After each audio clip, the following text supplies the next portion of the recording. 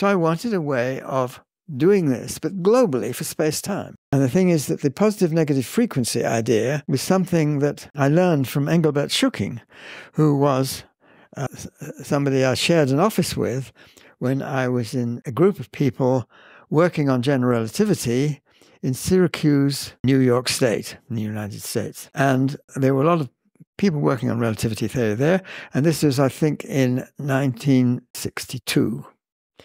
And I learned from Engelbert Schucking two things which I found very interesting. One of them was this question of what you mean by what's important in quantum field theory. And he said the most important thing in quantum field theory is the splitting of field amplitudes into their positive and negative frequency parts. You keep the positive frequency and you throw away the negative frequency.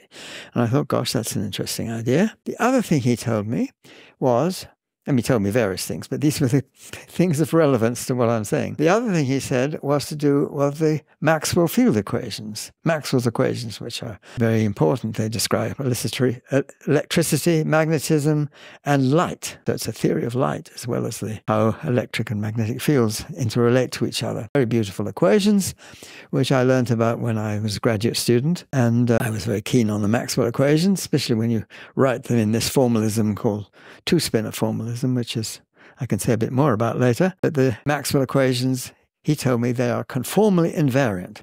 So they only depend on space-time structure independent of the scaling. So if you magnify the scale up or down, magnify the metric up or down, if you like, it makes no difference. That's conformally equivalent. So the conformal maps are ones, or the conformal transformations are ones which can change the scale, but they don't change the light cones in special relativity terms.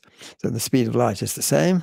Light, after all, the speed of light is the same when you magnify and change the scale. But what struck me about these two facts that I learned from him, is there seemed to be a little of an impasse between the two. I mean, how do you decide what splitting the positive and negative frequency? You look at the individual frequencies, which means you do a Fourier decomposition, and you take each individual Fourier component and you split that into its positive and negative parts. That's not conformally invariant. You do a conformal map, conformal rescaling, the Fourier decomposition does not go into itself.